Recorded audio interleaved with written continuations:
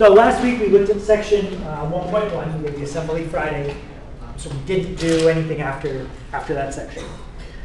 So here we're going to look at 1.2. The first thing they mention in section 1.2 is kind of a general approach to solving a problem. Not even necessarily a math problem, just any kind of problem. And whenever you're reading a problem, the first thing you've got to figure out is, okay, what did they give me to work with, and what is it that they're asking me to try to find?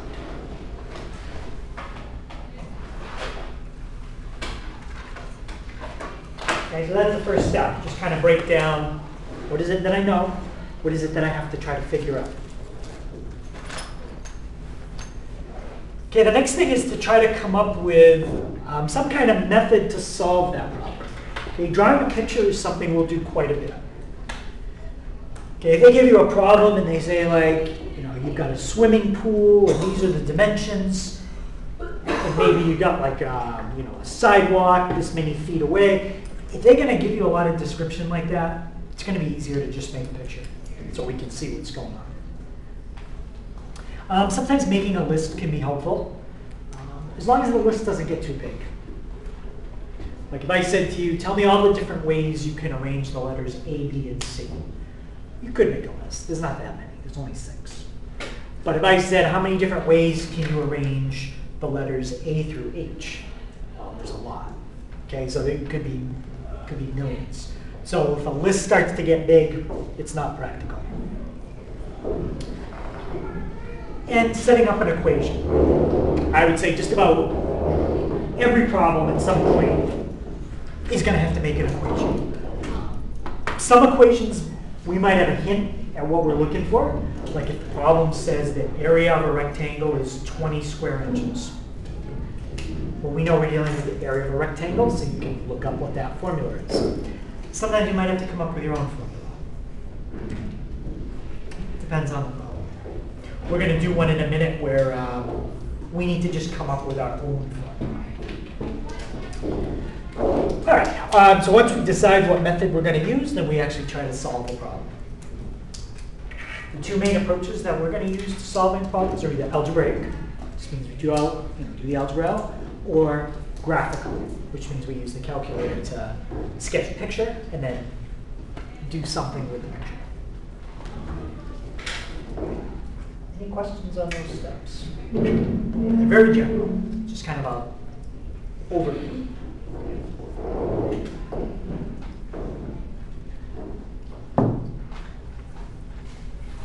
All right, so here is our problem. It says to write an equation, so they're actually telling you which method to use. You're not drawing a picture at this point. Okay, so write an equation to model the following. There's a company that charges $15 to rent a car, and then it's 20 cents for every mile you drive. This problem is going to have 2 variables in it. Does anybody have an idea what one of the variables is going to represent? Yeah? How far you're going to go? Yeah. One of them is going to represent how many miles you drive the car. And how many miles you drive the car is going to control the other variable. Yeah? And the cost? The cost, exactly. Now, the way I said it, I said the number of miles is going to control the cost. Not the other way around. Right? You don't generally go in, pay for the car, like pay $200, and then you can drive that many miles with the car. No, you just drive however many miles you need to drive, and then when you're done at the end of your trip, you go and pay for the car. So the cost is dependent on the number of miles. So we're going to get to this in 1.3, but cost is called your dependent variable. It's always your y. Does anybody know what the other name is? If y is the dependent, x is the independent. Yep. X is our independent variable. Okay, so we want to make an equation. It starts out y equals. Anybody think they could give me an equation that would represent $15 to rent the car plus 20 cents for every mile that you drive. Yeah, Adam? 15 plus 0.20x.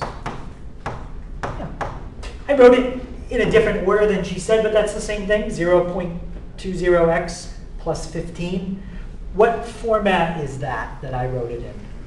Y equals mx plus b. Yeah, this is a linear problem, so I did it in y equals mx plus b. And that's all I wanted. Okay, we're going to use that equation to do something, but for now, that's it. Any questions on that formula?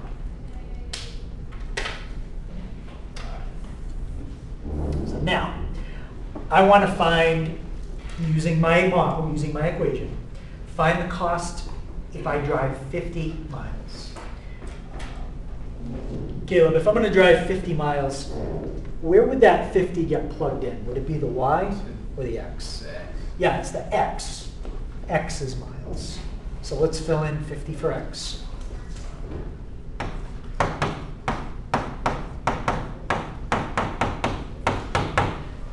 Take that in on our calculator and see what we get. Okay, 0.2 times 50 plus 15. Except you want 0.2. Okay, so that's 25. And what is that? $25, right? Not miles. It's $25. Yep. Okay, the next one, 100 miles. Okay, so plug in 100. And what we're doing right now, this is basically called evaluating. Evaluating is when you take a number, you plug it in for a letter, and you just calculate the answer. There's no algebra involved because the variable is already by itself, a y. Okay, 0.2 times 100, that's going to give me 20. And 20 plus 15 is how much? 35. Yep. And again, that's dollars. All right, so any question on using the formula to get the cost for those 2 mileages? Okay. So what we came up with, that's called the algebraic representation of our problem. If somebody walked in right now and they just looked at that equation, 0.20x plus 15, they have no idea that that's about renting a car. The algebraic representation kind of takes all the details about the word problem and just condenses it down to an equation. To know what that equation means, you'd have to go back and read the problem, right? The $15 and the 20 cents per mile. So in the homework, if you see something like find an algebraic representation of the problem, it just means write an equation. That's all. All right, so using that same example, let's try something a little different. Let's say that Sarah was charged $50 to rent the car. I want to figure out how many miles she drove. What's a little bit different about the kind of question they're asking now versus the 2 that we just did? They give you the total cost. They give you the cost, which means you're going to plug that in for what letter? Y. Right. We're going to fill that in for y. Now we need to do algebra and solve for x. No. So we're going to take the $50 and we're going to fill it in and then get x by itself. And let's do that. So 50 equals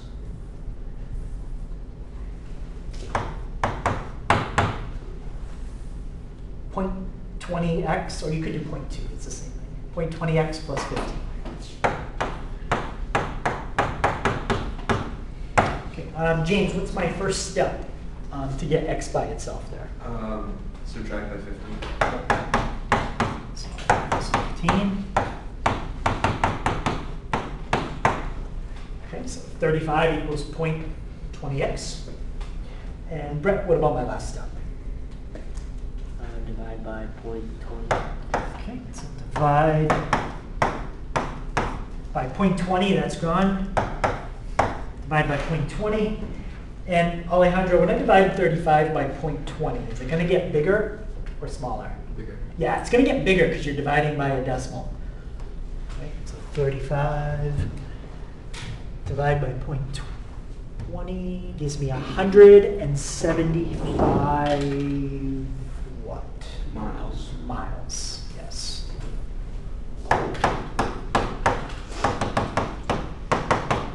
So if she paid $50, that's how far she drove the car. All right, so that's one way you can solve it, filling in 50 for y and then getting x by itself. What I want to show you is a different way that if you haven't used this calculator, you might not have seen this. All right, so on the calculator, you're going to press the y equals button in the upper left. If you have anything else on the screen like I do right now, we need to clear that out. So we're just going to press clear and clear. And I'm going to go back up to y1. And what I'm going to do is I'm going to go back to that step where I had 50 equals 0.20x plus 15. What I want you to do is put 50, so basically the left-hand side where it says y1.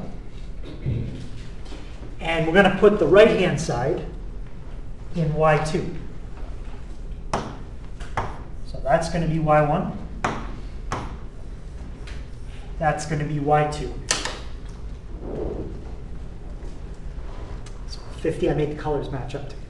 The blue one is 50, and the red one, 0.20x plus 15.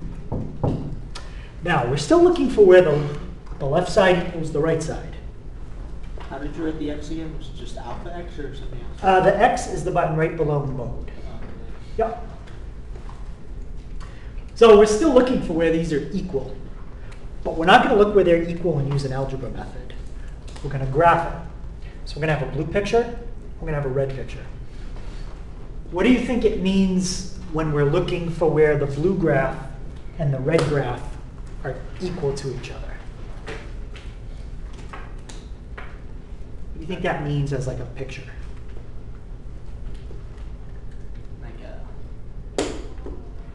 Like an intersecting line. Yeah, where they intersect. Okay, so when you set up this kind of thing, you put something in y1 and y2, we're usually going to be looking for where they cross. Does anybody remember what window did I say you should always start with? If you're not sure, zoom. L. No, not zoom out. Oh, zoom standard. Zoom standard, yeah. That just gives you negative 10 to 10. It might not be good. We know only going up to 10 on the x-axis isn't anywhere near high enough for this problem. But we only know that because we already solved it. All right. Let's think about x. X is mileage. Does it make sense to drive the car negative 10 miles? No. What's the smallest number of miles you could potentially drive the car? More. Even less. 0. Yeah, 0. You could just decide, well, I'm not even going to rent a car, so I don't drive it at all. And if you never called to rent the car, the smallest amount of money you could pay for this would be? 0. Yeah. Now, this first one, y equals 50. That's a horizontal line at 50. Am I going to see a horizontal line at 50 if my y max is at 10? No. I got to go higher than 50. So let's set it at like 60, just so it's not right on the edge of the screen. If you hit graph, you will see a horizontal line now. But can we see where the red one and the blue one are crossing? No, it's still way off the screen. Which number now do I need to set higher so I can go further to the right? X. Yeah, and we already know how high we need to set x. So let's just go all the way to like 200. So there's my horizontal line of 50. Now I can see where my red line crosses. And what we're going to do is calculate exactly where they cross. And the way you do it, press the second button, okay, in the upper left, and then press trace. Okay, second trace, that's the calculate menu. Wait, I didn't get what you got. You wrote, for Y1 you got 50, and then Y2 you got 20x plus 15? 0.2x plus 15. Oh, 0.2x. Yeah. Sorry. Now we're looking for where these two lines cross. Anybody have a guess which option we're going to pick there? Yeah? 5, intersect. Once you press intersect, the calculator asks you 3 things. First things it asks you is pick a point somewhere on the first line that you want to use. Doesn't matter where. You just basically have to let the calculator know, use the blue one. So anywhere on the blue one, hit enter. Now it says second curve. Basically that means tell it the second thing you want to use. I want to use the red one. And the last thing is the guess. The guess doesn't matter. I'll show you in a minute when it would, but right now it doesn't. If you want to put it close to where you think they cross, you can. If you don't want to, you don't have to. Basically just hit enter. And if you did everything right, it should give you the intersection point right there. X is 175, and that's exactly what we found. Okay, so the reason I did that graphically is because I wanted to show you how to calculate an intersect. Is there any question on how to calculate an intersect? I think, I don't know, it says 175.75. You think you could do that one more time real quick? And it says intersection right there? No, it doesn't say that. Okay, yeah, then it didn't calculate the intersect. So you're going to do second calc, option 5. Pick a point somewhere on the blue, hit enter. Somewhere on the red, hit enter. And then again, the guess doesn't matter at all. I can put the guess way over here if I want to. Wait, so I'm here, I'm somewhere on the blue, Yep, and you just press, and then you press enter. and then somewhere on the red. Yep, and now it should say second curve, and then the last thing it should ask you for is the guess. Okay, and then what? And then just hit enter. And then it'll say intersection 175. Now, let me show you where the guess would matter. First, any questions on this before I show you where it does matter? Okay. Let's say you had a graph that looked like, again, just watch me do this one. You don't have to type this in. How many intersection points are on the screen now? Well, in a second. Let me fix it.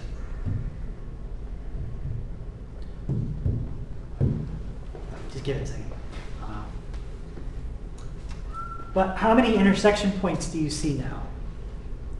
2. The calculator can only do 1 at a time. Wherever you put the guess, that's the one that it will give you. So if I do second calc intersect, pick a point somewhere on the blue, hit enter. Anywhere you want on the red, hit enter. I don't understand the point of like picking anywhere. Like, I'll show you.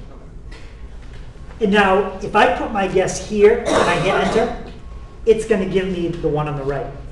If I move my guess over here and hit enter, it's going to give me the one on the left. Okay. So the guess matters when you have multiple ones on the screen. So now, the point of picking anywhere on the blue and anywhere on the red. All right. Let's say you had this. Let's graph that. Well, let me make it a little easier. It would work, but let me just make it a little easier to see. So when you're graphing, you can have up to, I think, 10 different graphs on the screen at the same time. So right now, I have 3.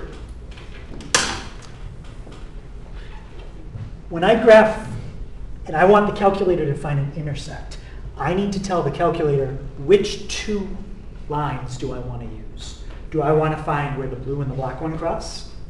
Do I want to find where the blue and the red cross? Or do I want to find where the black, I don't know which one I didn't say, black and the blue, maybe. So that's why sometimes you have to pick the two. So let's say I wanted to figure out where the red and the black cross. I would do second calc intersect. Well, I'm on the blue. That's not the one I said. I said red and black. So if I press the up arrow, that's the black. I don't want the black and the blue. I want the black and the red. So I'm picking a point anywhere on the two. So now the calculator knows what it's looking for. And then I can do my guess. Because the black and the red only cross in one spot. And they cross exactly at the point 2, 3. So that's the point. In this problem, there really wasn't a point. But in other problems, there will be. Okay. Any other questions on finding an intercept?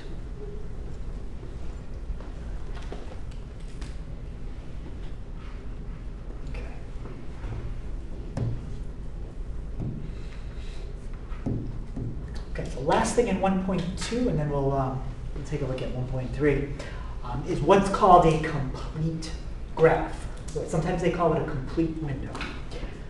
A complete window is a window where you can see everything that's important. Well, what's important? Let's say I had this graph. Let's say x squared plus 10. For that graph, I would say that is not a complete window. That's a very bad window. I can't see any of it. So I would say for a graph that's like a U shape, you should be able to see the U shape. So if you adjust your window, maybe try something like 20. Yeah, that's good. That's a complete graph. Now I can actually see the shape of the graph. Right? Let's say you had a graph that maybe where it crosses the x-axis, or maybe where two graphs cross each other. So when we did the rent-a-car problem, at first, where the two lines crossed was way off the screen. We had to zoom out till we could see it. So that's the idea of a complete graph, being able to see everything that's important in your problem. When you're asked to find a complete graph, all you have to do is write down the window. And the window consists of 4 numbers: x-min, x-max, y-min, y-max. Those are the 4 numbers you write down.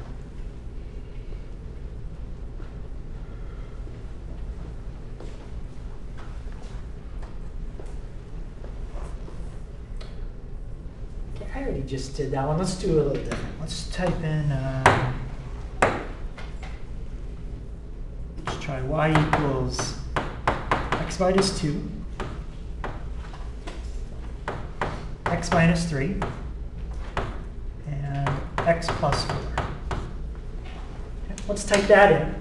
Now I didn't FOIL it all out. I could. I just don't want to do that right now. So I'm going to let the calculator handle multiplying it all.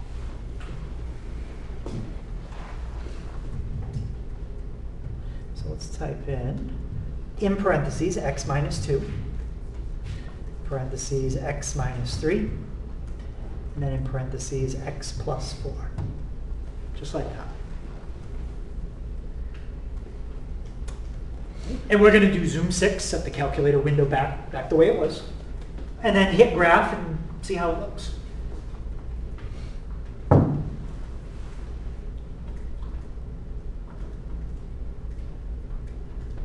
Okay.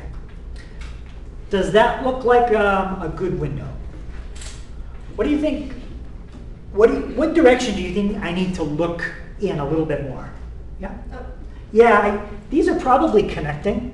It's probably curving, but I can't see it. So that would not be a complete window. How much up do we have to go? I'm not sure. Let's try setting the y max at 50.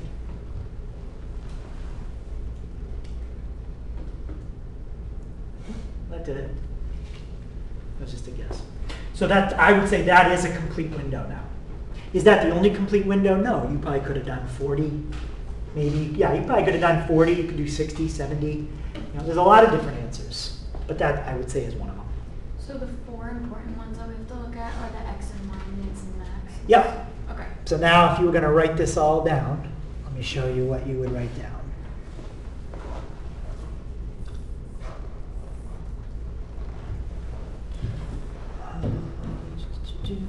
Smaller.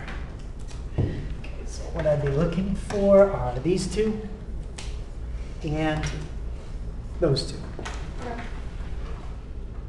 X min max, Y min max. So I wrote down like for the Y1, Y2, Y3, like everything you did, I think, but, oh, you did the same thing, that's why I wrote it. Now, if you set the Y max too high, if you're like, you know what, I'll just set it to like 9,000, because if I go that high, I'll probably see everything. Well, this is not a good window anymore. Remember the nice curve shape it had? Like, I can't tell what I'm looking at all. Kind of just looks like something that's pretty flat, and then it just curves a little bit at the end. Not a good window. That's not good. But that one was good.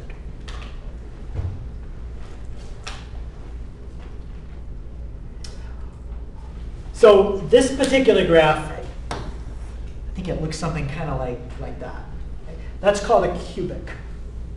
The reason it's a cubic is because if you FOILed all this out, you did everything out, multiplied it all, you would end up with an x cubed in the formula somewhere.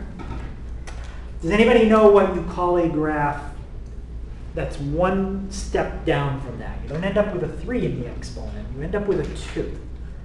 An equation where the highest exponent is a 2. Yeah? Isn't that a quadratic? That's called a quadratic. And do you know the shape of a quadratic when you graph it? What's it called? Parabola. Yep. Parabola. So I changed it a little bit, but let's just say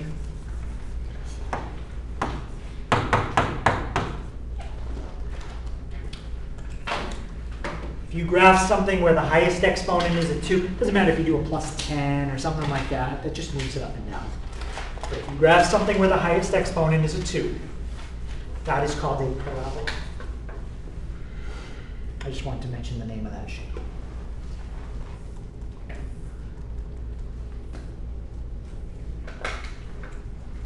All right, let's try graphing another one. Y equals the square root of x plus 20. I'm not sure if I showed you how you type a square root in yet. Does anybody know how you get to the square root button? Yeah. Second, and then the x squared. Yep. Now, we've got to be careful with square roots because you can only take the square root of a certain kind of number. If you don't, you're going to end up with an imaginary answer. Does anybody know what kind of numbers you're allowed to take the square root of? Yep. Perfect squares. You can take the square root of numbers that you can do like the square root of 3. Oh. You'll get an answer. Positive and one other number you can take the square root of. It's not positive, but you can definitely take the square root of it. Real numbers, negative, odd. Is it all counting numbers? So like 0, 1, 2, 3? Well, positive numbers covers more because positive includes fractions and decimals, which you can use. So it's all positive numbers and something else. Negatives? No, you can't take the square root of a negative. You're going to get an imaginary if you do. But what else can you take the square root of besides positive numbers? Is an exponent considered a positive number? Well, it depends if it depends on the problem, but like if you had like 3 squared, that would be a positive number. But if you had negative 3 to the 5th, that would be a negative number. But so it depends on the problem. But what else is there besides positives and negatives? 0. You can take the square root of any number that is 0 or higher. Okay. You cannot take the square root of something less than 0 if you're dealing with real numbers. Okay, try to take the square root of -2. It's going to say non-real answer on the calculator. So if x plus 20 has to come out to something that's 0 or higher, how could I figure out what x has to come out to in this problem? Like, you couldn't let x be -100. If you plug in -100 and you add 20, you get -80. You can't take the square root of -80. That's a negative number. Yeah? We could make greater than or equal to -19. What about -19.1? So then just less than -20. Say it again. X has to be Greater than -20. greater than or equal to, yes. X has to be greater than or equal to -20 in this problem. And as long as you do that, I guarantee what you just circled there will come out 0 or higher. But you've got to let x be -20 or more. So the reason it's helpful to figure that out is because that tells us where to set the window. If you don't want the -20 right on the edge, you go a little bit further. You're not going to see anything further, but it just will move it in from the edge a little bit. So for the window, I might do like -25. Right, and let's set the y min and max back to what it would be on the standard window, -10 to 10.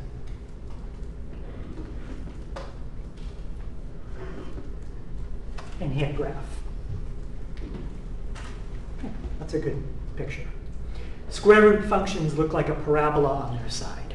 Specifically, it's only half the parabola. The way you would have gotten the bottom part is if they said to type in this, which they didn't.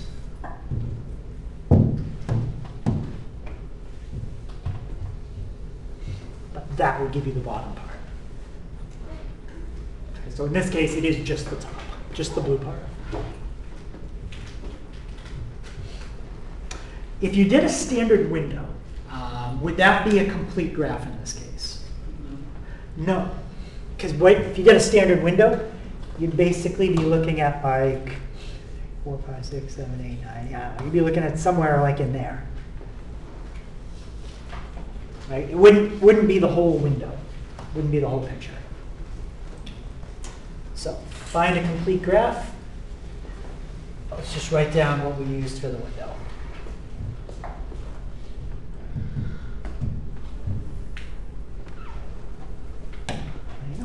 X min and max, y min and max.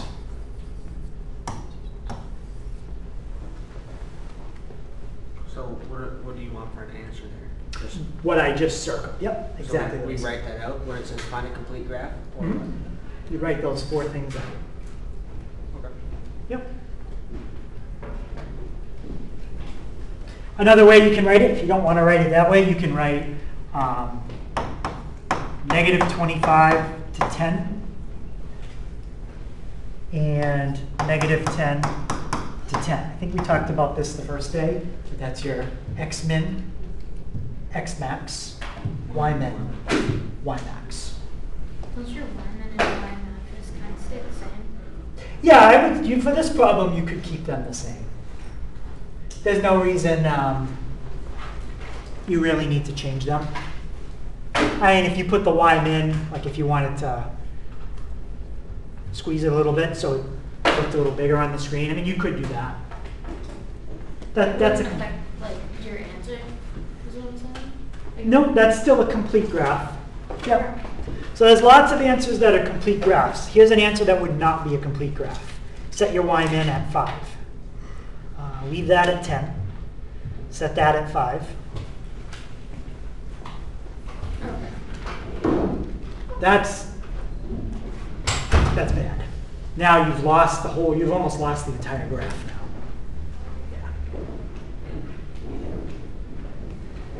Yeah. Okay. Any other questions on that?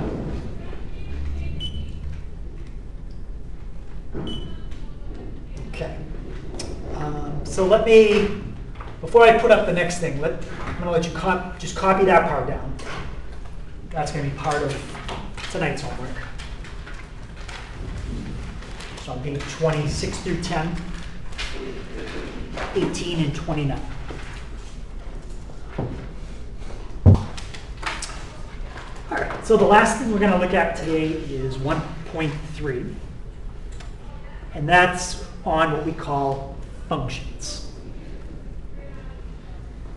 So the first thing they talk about in the function section are the names for the x and y variable, and I kind of already touched on these a little bit. Besides calling them the x and the y, I told you guys the x is called the independent variable and the y is the dependent variable. The other names you'll see for x are input and the domain. Basically, the x is whatever number you plug into the formula. The y is the answer that you get out of the formula. So the y is called the output.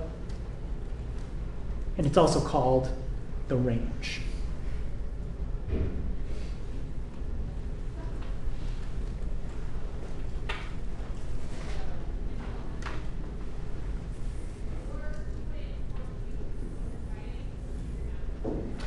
Not every graph that you draw is a function. There's a certain test that it has to pass.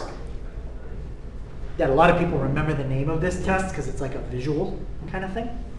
Does anybody know the name of the test I'm thinking of? And if it passes it, it means that whatever you drew is a function. It's the something something test. First word begins with a V. Yep. Vertical line test. Right, the vertical line test. So visually, if something is a function, it passes the vertical line test. What does that really mean? It means that whenever you plug in a number for x, you get exactly one answer for y.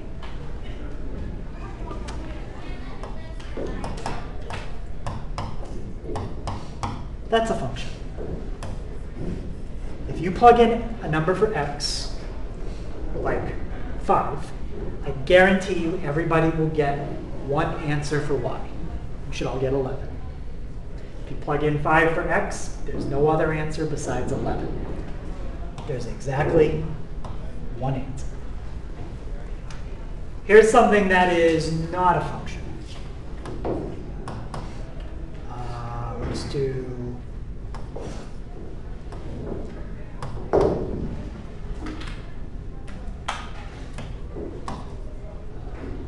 this. Y equals plus or minus square root 2x.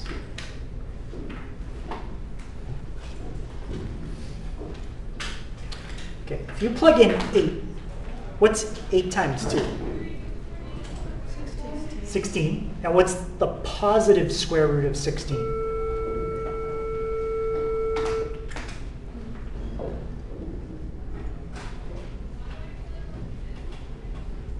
About Alejandro, what's the positive square root of 16? 4. So if you plug in 8 for x, you get 4 for y. Now let's do it again. 8 times 2 is 16. What's the negative square root of 16?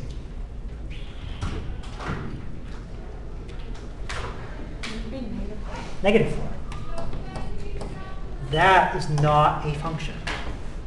If you plug in 8 for x, you get 2 different answers for y. Not a function. And visually, that means it passes the vertical line test, which I'll write down the vertical line test in a little bit. Any question on that idea? Plugging in one number for x and getting exactly one answer for y. That's a function.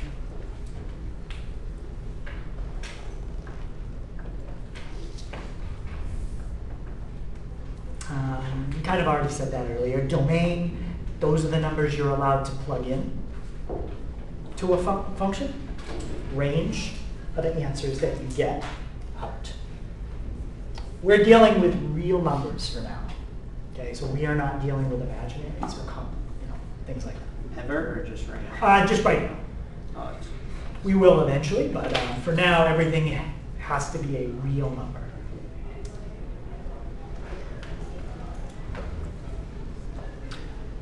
When we talk about domain, there's really two things we have to be careful about.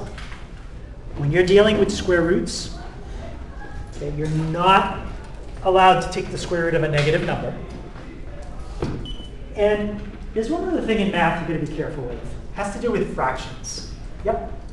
When it says domain must be a real number, does range not have to be a real number? Yeah, domain, both domain and range. Yeah. Yeah. We'll deal with complex numbers later, but yeah, for now, domain and range will always be real numbers. So yeah, two things you've got to be careful about when you're dealing with domain. Square roots. You've got to make sure you never take the square root of a negative. And something with fractions. What are you not allowed to do in a fraction?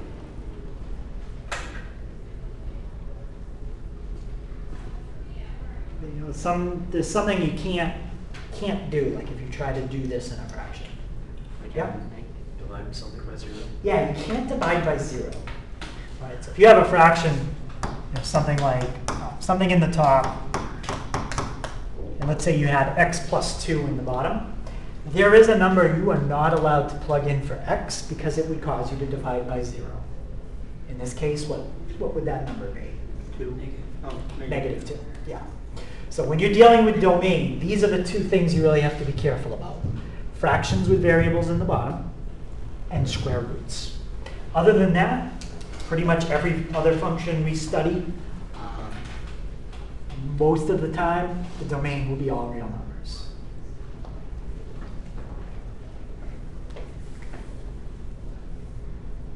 Okay, when we write a function, there are two notations. I've been sticking with this top one.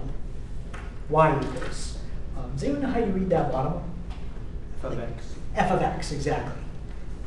It means the same thing, it's just a different way to write it. What does F of x mean again? F of x, it means that you have a formula that uses the variable x on the right-hand side. If I had something like this, like g of x equals x plus 6, that means the name of my formula is g, and the g formula uses the letter x on the right-hand side. That's all it means. This notation is more common when we have multiple formulas. That way I can say to you, like now, instead of just saying, look at the function, I can say, look at function f, look at function g. Now they have different names.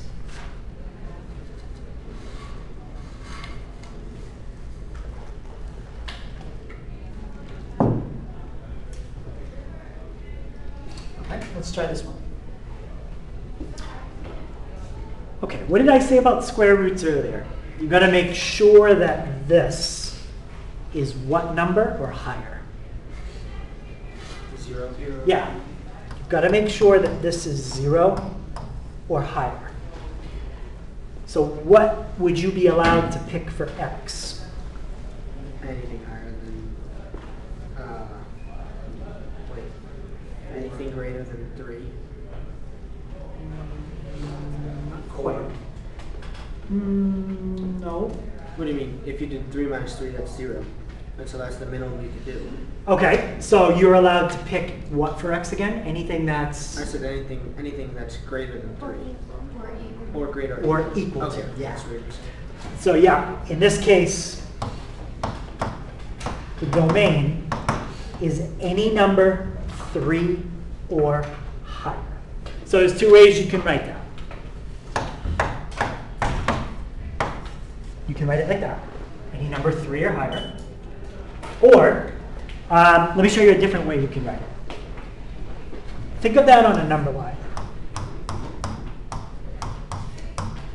Any number 3 or higher. If you can pick a number 3 or higher, what's the lowest number you can pick? 3. 3. What's the highest number you can pick? Infinity. Infinity. Now, can you include the number 3 or not include the number 3? What do you mean?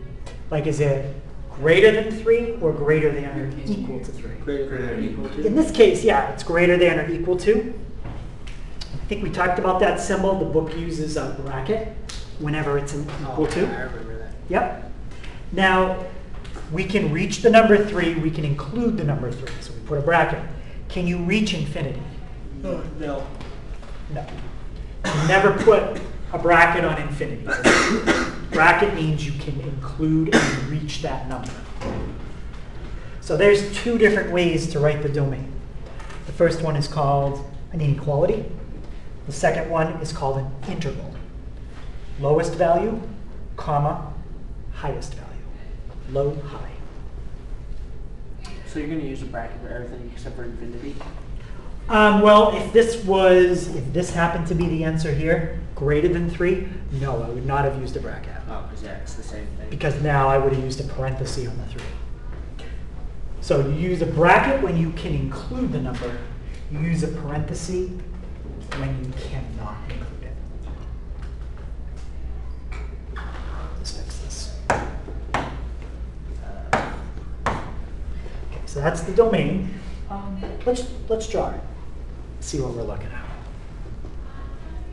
So square root. I'm using most of what I already had typed in from last time. X minus 3. Okay, we know the domain is everything greater than 3, but it's just me. I don't like to have it right on the edge of the screen. So even though I don't need to go to 0,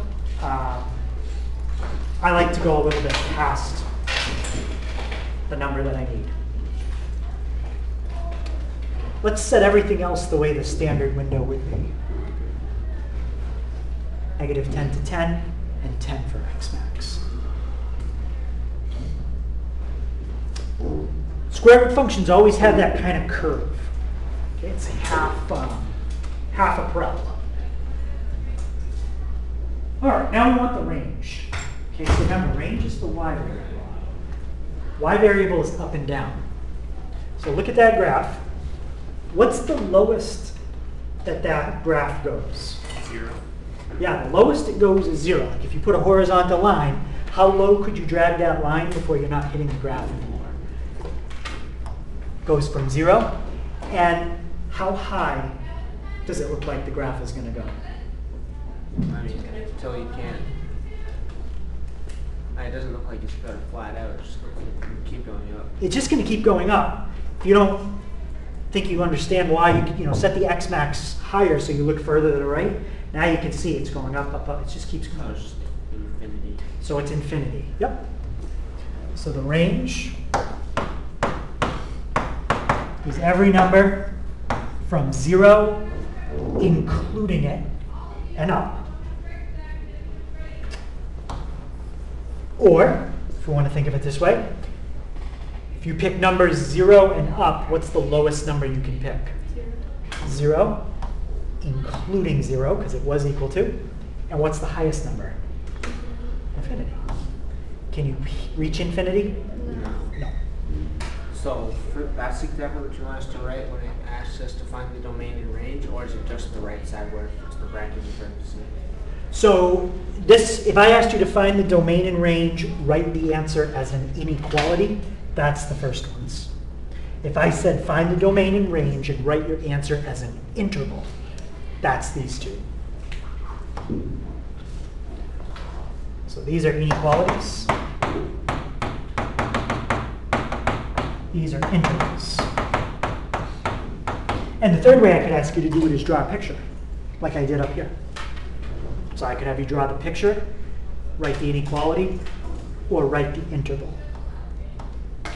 Just different ways of saying the same answer.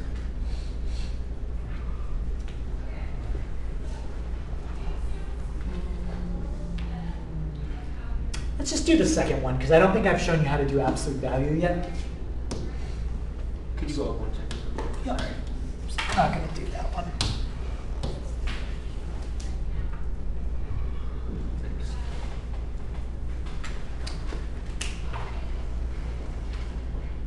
Okay, so two functions I said you got to be careful with. Square roots and fractions with a letter in the bottom.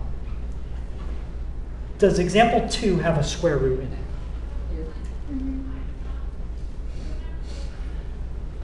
So it has this symbol?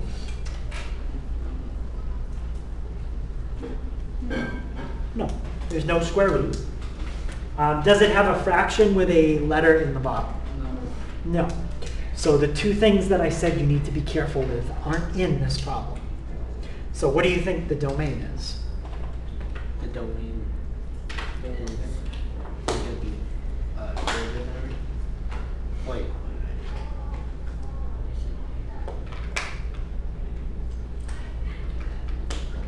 It's gonna be greater than. So remember, the two things that give you a problem with the domain are not in this example.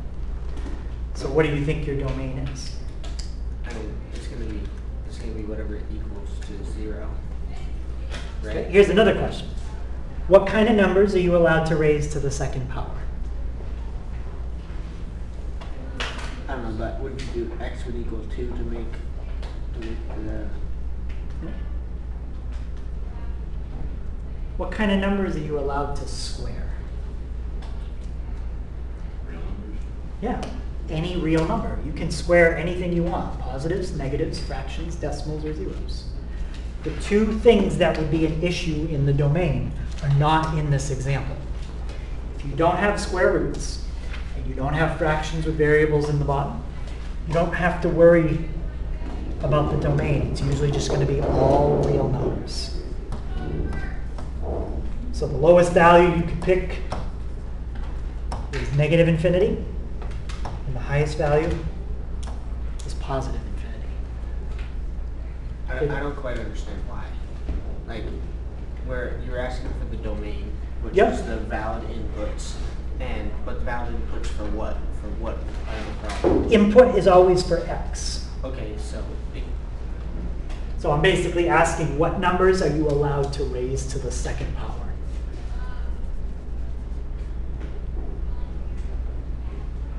I don't. But we're solving for the. We're just solving for y. You're solving for the numbers you are allowed to plug in for x. That's domain. So, for example, like if you had square root of x plus 2, and I said, what's the domain? It would be everything greater than or equal to negative 2. Because if you try to plug in negative 3, you're going to end up with a negative number under the root, and you can't do that. So when you're dealing with square roots, you have to be careful about the domain. You can't just fill in any number you want for x. But here you can. You can take any number you want, raise it to the second power, and minus 4 from that. Because it's not a square root. Yeah, because it's not a square root, and it also doesn't have something like this. It doesn't have a variable in the bottom of a fraction. Taking square roots of negatives and dividing by 0 are usually the only two things that can mess up your domain. If you don't have either ones of those things in your problem, then your domain is usually all real numbers. Now the range, that usually you've got to draw a picture to kind of see what it looks like. So let's do math, number, absolute value.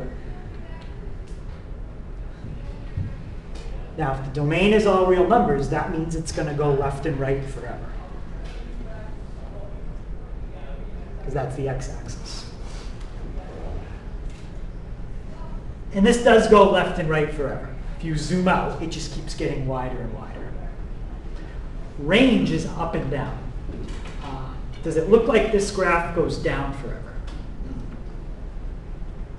Stops at 0 on the y. Stops at 0 on the y-axis. Does it look like it goes up forever? Yes. Yeah, it does.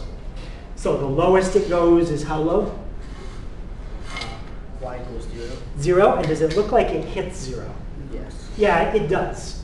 If you plug in 2 for x, or if you plug in negative 2 for x, you'll hit 0 in both spots. So the lowest it goes is 0. And the highest?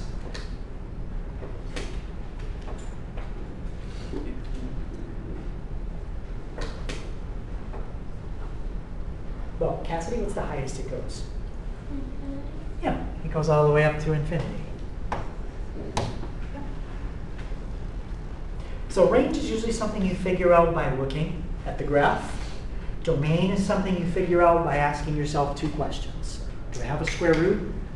Do I have a fraction with a letter in the bottom? If you don't have either one of those, then your domain is going to be all real numbers. Any question on that one? How about something like this? What would the domain be in that problem? It would be greater than or equal to 5 because it's at the bottom of a fraction. So it's okay to plug in the number 5 right there? Yes. So if you do 5 minus 5, what do you get? 0. And what's 3 divided by 0? Oh, okay. So you can't. So the greatest number, or the lowest number you can do is 15. Greater than or equal to 15. Think of it this way. What number can you not use there? 5. 5. So the domain there is every number except the number 5. You can plug in 6. You can plug in 7. You can plug in 0 for x. You can plug in -8 for x. But if you try to plug in 5, you're going to divide by 0. And you can't do that. Okay. So when you have a fraction with a letter in the bottom, it's usually just one number that you can't use. Like in this case, just the number 5. Okay. How about the domain here?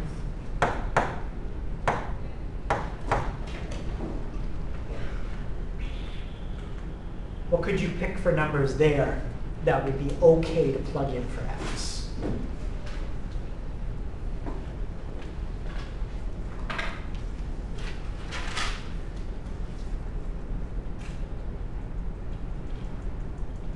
Yeah. Maybe 4 or equal to 4. Greater than or equal to, sorry, could you say it again, what number? 4. Yeah, exactly, greater than or equal to 4. Yep. Couldn't do 3. If you plug in 3, 3 minus 4 is -1. Can't take the square root of a negative number. Yep. So any number 4 or higher would be the domain. Yep. It takes a little practice to get good with domain, but we'll practice more. Let's see, that. Okay, evaluate. What does that mean? So evaluate, when you see that on like a test or the homework, it just means to take the number they give you and then plug it in and see what you get. That's what evaluate means. So what they usually do is they'll give you a formula. They'll give you a number or something that they want you to plug in, and then you just write down what you get. All right, so let's try this one. Let's do f of -2. That means take -2, and everywhere you see an x, fill in -2, and then figure out what the answer is. So change x to -2. And again, why -2? Well, that's just the number they picked in this problem. What's -2 squared? 4, and then plus 1? 5. That's what it means to evaluate. Let's try another one. Let's do, let's find f of 3. So if you plug in 3 for x, what would you get for an answer? James? If on 3, would it just be 3? If it's like You get 10. 10. 10. Right? You plug in 3 for x. That's 3 to the second power is 9, plus 1 is 10. What if you plug in a? Yep. Yeah, a squared plus 1. You just get a squared plus 1. So sometimes when you evaluate, if they're having you plug in a letter, well, there's nothing else you can do. That's it.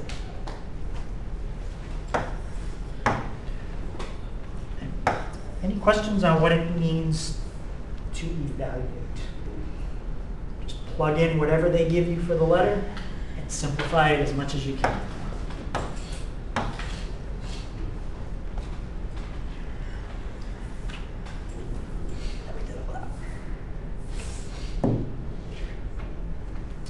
So earlier I mentioned kind of a way people use in Algebra 1 to figure out if something is a function.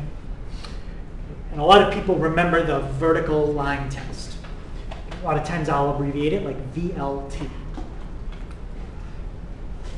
If you have a graph and you draw a vertical line and it only hits it once, that is a function.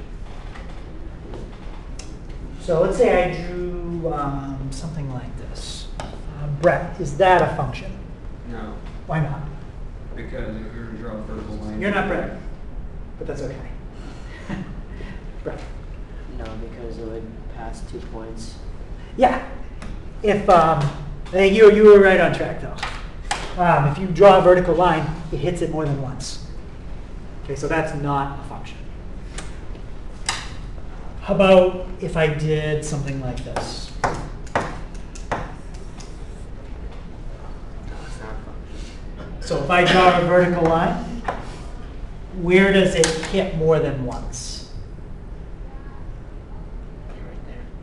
Well, that's my axis, right? This is my y-axis. That's my x-axis. So where does it hit more than once? I mean, it's the x-axis more than once. No, you're looking, so your graph is the thing that's in red. So where does the vertical line hit the red line more than once? Never. Oh. Yeah. So your graph you're looking at is what's in red. The vertical line never hits it more than once. What's in red is a function. Okay, so that's the vertical line test. Any question on the vertical line test? But Yeah. it is like 1, 2, 3 times. Yeah, she meant that like it, Where? that vertical line is only hitting the red part's only it's only touching. Yeah, we're looking where the red and the black cross. Oh, I'm in the blue. Yeah, the blue, that's just that'd be like my graph paper. The x and y axis. Alright. Yeah.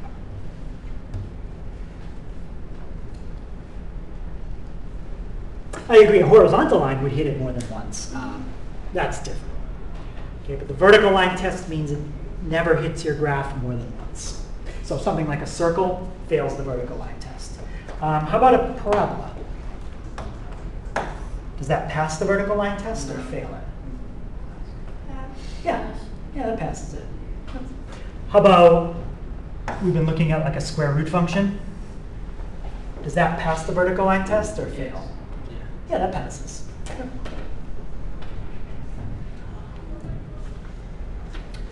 All right, let's try another one. Just practice another domain and range. This time they want me to graph 16x minus x cubed. Now, to find domain, you generally don't need to graph it. You just ask yourself 2 questions. Are there any square roots in that problem?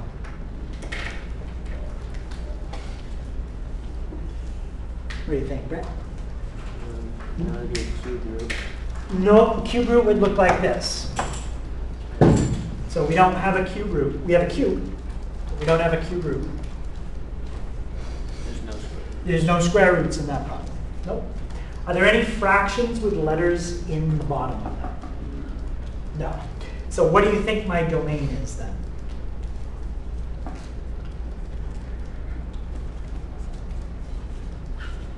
How about Kyle, what do you think? No. Wait, what's my domain? I thought you were asking me the fractions. No, so what would my domain be? So there's no square roots, there's nothing with fractions that have letters in the bottom, All so real numbers. all real numbers. You can take any number you want and multiply it by 16.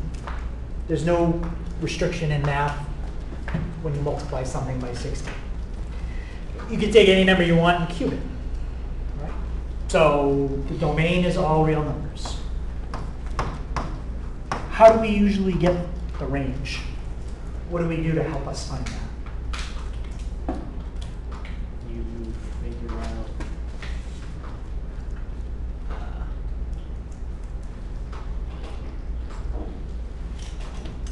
range is all the inputs. So Well, range is output.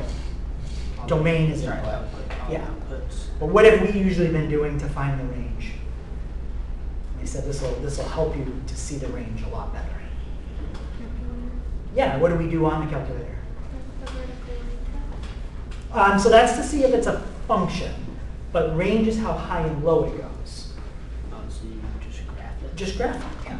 We just graph it and look at the picture and see how high and low does it go. So 16x minus x cubed. And what's a good starting window that we usually use? Yep. 6. Okay, that's an okay starting point. Can we see what's happening really well in the graph? No. Two things need to be adjusted under the window. What do you think the two things are? Yeah. The X height. X is okay. I'm not worried about left to right. In fact, I still have a little bit of extra. Y min, Y max. The Y min and Y max. How do you get the cube on the calculator? Raising something to the third power.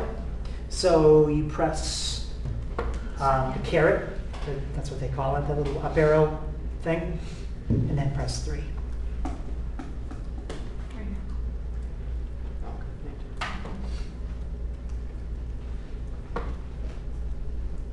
All right, so let's try, we don't know how high and low, but let's try, I don't know, -30 and 30. So now we're going to see a lot higher and lower. Okay, is that a good window? Yeah, it looks good. How high does it look like this graph is going to go?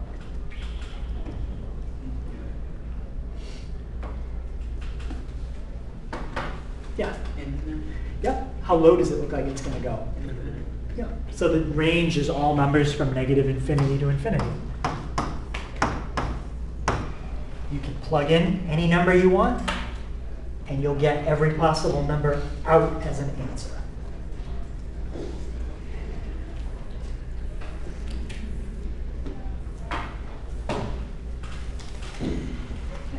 Question on that one before we look at our last question. I doubt there's some homework. There will be some homework. Well, I gave you part of it already, right? First page was like 6 questions, I think. Yeah. Yeah. First page? Yeah, it was on the board. He was in Why, the- I got you. Oh, you're in the bathroom? I can put it back up on the board.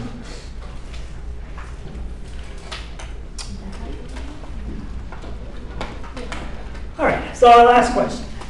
We have a pool that has dimensions of 30 by 50, and it's rectangular.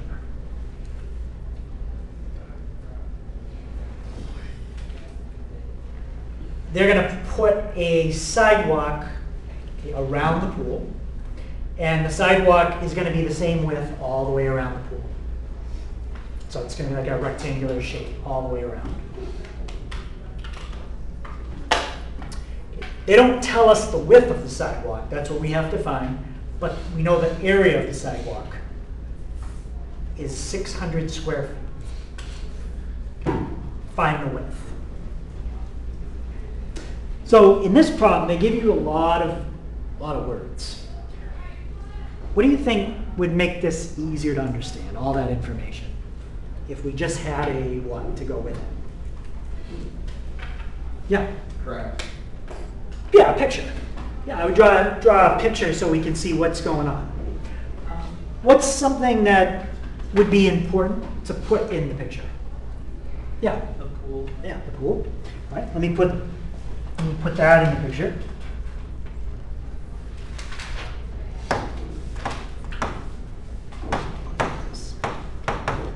And is that the dimension 30 by 50? Hopefully. Yeah. Okay. So So the pool is 30 by 50.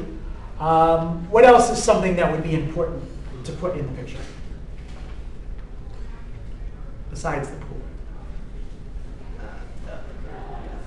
The sidewalk or like. Yeah, the sidewalk. Sidewalk. The sidewalk goes all the way around the pool. So to put in a sidewalk, easiest thing is just go like that. There's your sidewalk. Okay. What's the width of the sidewalk? We don't know. But what do they tell us it is? What do they tell us to use for now? 600 feet squared. Not for the width. They tell us to use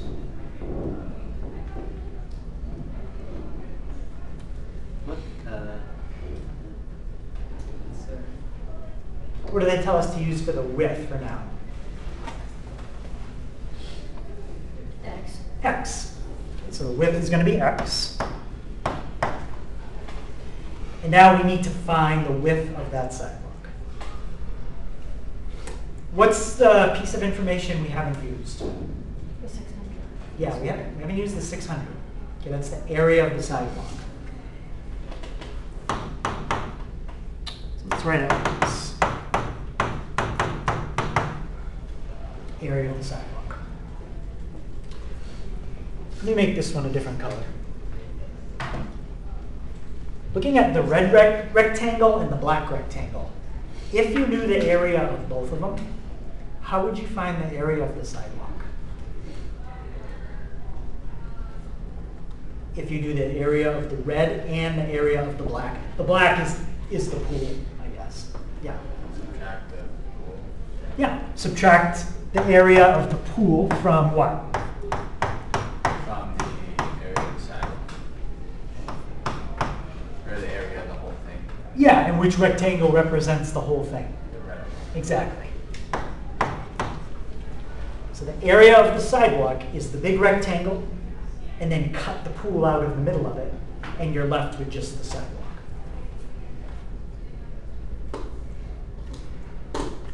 Okay, what did they tell us the area of the sidewalk is?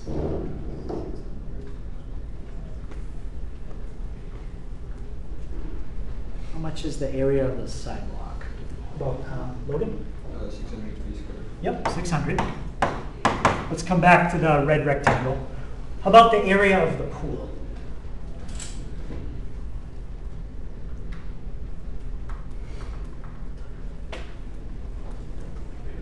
How about, William, what's the area of the pool?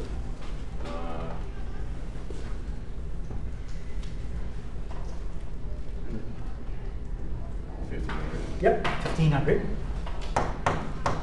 And how did you figure that out? What's the formula for It's like length times width. length times width? Yep. So what's the only thing that we're missing that I left the space for? The area of the red. Yep, area of the red. And you said area of a rectangle is what times what? Length times width. Length times width. So all we have to do is find the length and the width of that red rectangle. Well, how far is it from there to there on the red rectangle? 50. That's 50. Units. That's 50 from there to there. How about in that area right there?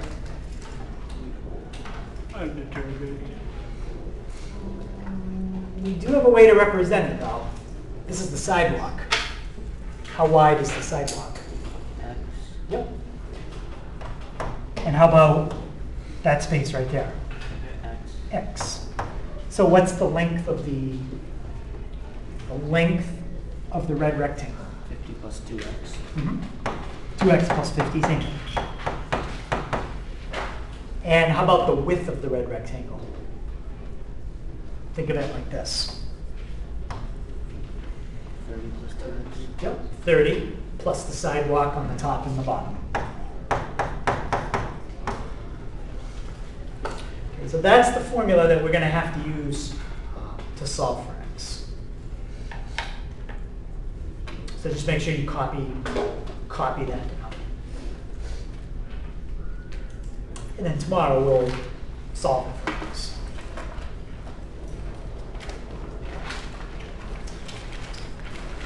All right, so let me put up, I gotta adjust the homework a little bit. Okay, the first part of the homework, that was the page 20. We were almost done, but we'll finish it. And I didn't give you all those. What were the questions on page 20? 6, 7, 8, 9, 10, 18, 29. 6, 7, 8, 9, 10, 18, and 29? Yep. Okay. And let me just change page 30.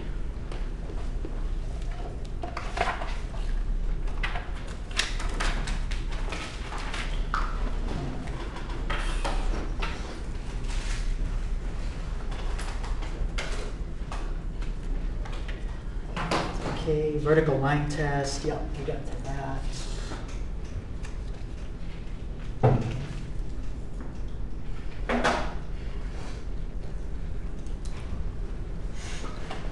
So let's just, all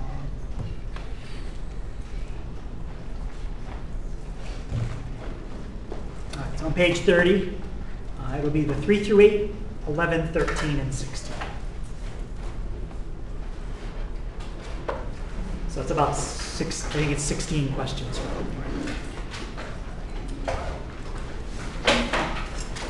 So we'll take a look at that first thing tomorrow, and then we'll finish up what we're doing today.